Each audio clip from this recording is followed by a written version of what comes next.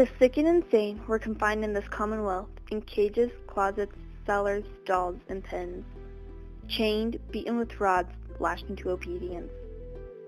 Disgusted by the inhumane treatment of the mentally ill, reformer Dorothea Dix lobbied for better treatment of these people. Dix and her colleague Thomas Story Kirkbride fought for improving treatment methods, as well as the way in which the mentally ill were viewed by society. Dix and Kirkbride's efforts to revolutionize treatment of the mentally ill led to the construction of the first Kirkbride Asylum in 1854, as well as influenced the construction of over 300 similar facilities. Dr. Thomas Story Kirkbride's reaction to the management of mentally ill patients led to eventual reforms in the treatment of these patients, as well as the living conditions in the asylums in which they were placed. Dr. Kirkbride's introduction of the Kirkbride Plan in the late 1800s revolutionized how present-day mental facilities function. Kirkbride asylums were newly established building types, which were thought to be essential for inflicting a cure for the mentally ill. Thomas Kirkbride asserted that close supervision of the mentally ill resulted in the promotion of self-control. He hoped that the patients would then, in turn, change their behaviors. More importantly, by promoting moral treatment, Dr. Kirkbride tried to re-establish the patient's dignity and self-image. Typically, the mentally ill were social outcasts. Kirkbride sought to address this perception through his newly introduced treatments. By implementing a regimented life, eating healthy foods, exercising on a daily basis, and not allowing patients to venture into cities where they were unwanted, he felt that the mentally ill would later be able to return to society without the harassment of their previous life. The Kirkbride Plan not only promoted moral treatment of patients, but the building design was also created with curing patients in mind.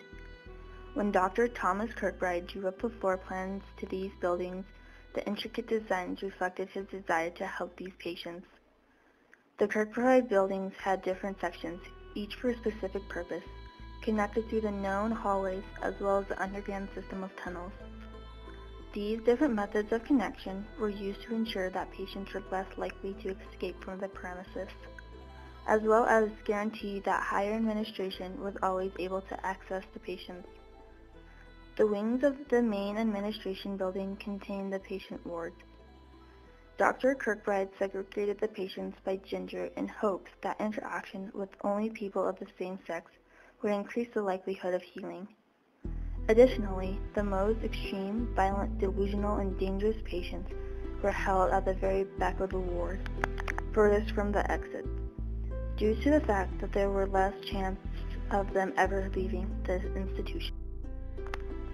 Although there was a very small chance of these extreme patients ever leaving the facility, Dr. Kirkbride instituted the concept of a merit system to encourage patients to heal and progressively move closer to the front of the building.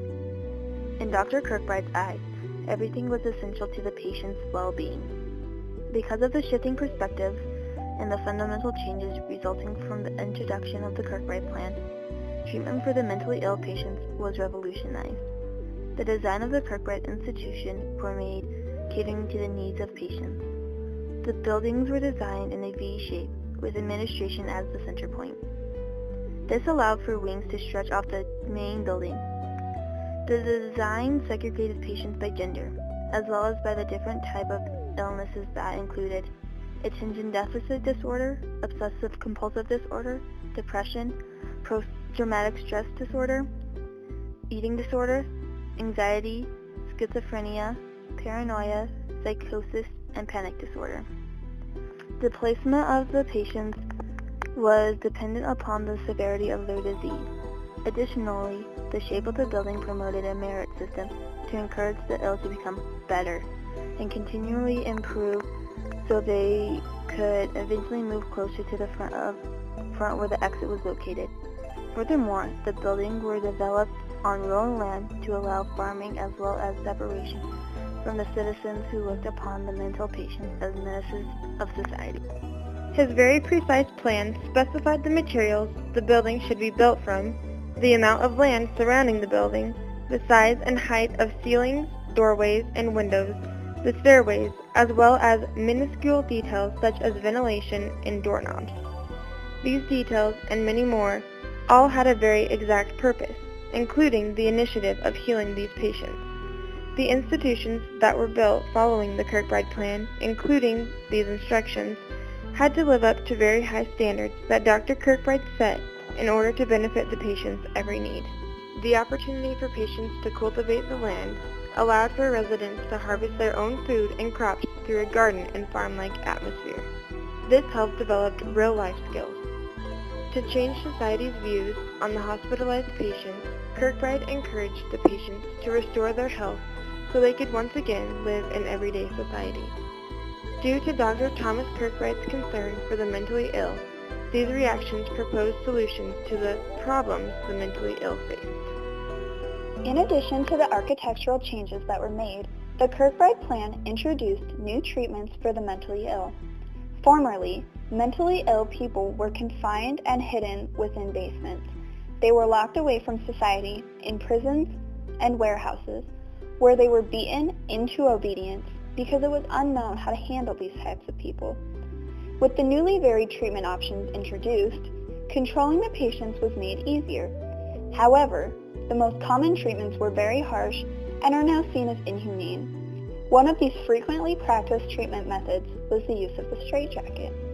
This was used as a form of restraint and tied back the patient's arms so they were completely unable to move until they quieted down. The use of electroshock therapy was also common. Electroshock therapy, also known as EST, was used to erase a patient's mind, thus ridding them from the evil which was thought to be inside of their mind. To do this, a strong electrical current was sent through the skull to induce seizures in hopes of improving the patient's health. This was done by administering shocks to patients submerged in water or directly to the temples from electrodes. Another one of the harshest methods of treatment was the infamous lobotomy, also known as psychosurgery. This form of surgery used an implement which was inserted into the frontal lobe of the brain through the eye socket in order to make the patient less violent and less disturbed. Usually 3 successive convulsions are necessary, but in old people a single one may be sufficient, while in a sturdy young person 4 or even 6 convulsions may be administered without danger.